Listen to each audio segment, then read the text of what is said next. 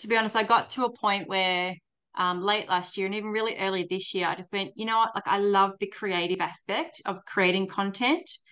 And I have so many ideas, but like to plan it out and to schedule it and to do all of that, I really felt like it was just sucking a lot of my time, and it still is.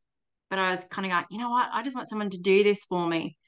But I've kind of gone backwards on that, and I've got these manifestation cards, and I kept coming up with the same card, which is what you resist persists, and I'm like, what are you trying to tell me? I feel like I'm still resisting something. And I feel like it's that marketing aspect. So I'm really trying to go, you know what, I'm going to dedicate time and put towards that, and just go with it. Like see what actually is going to work for me versus feeling I have to do something, because then it just becomes a chore versus It kind of does. letting that flow. So Yeah. I'm still working on that Yeah. and finding the stuff that I'm putting out is more me, particularly in the last few weeks. Yeah.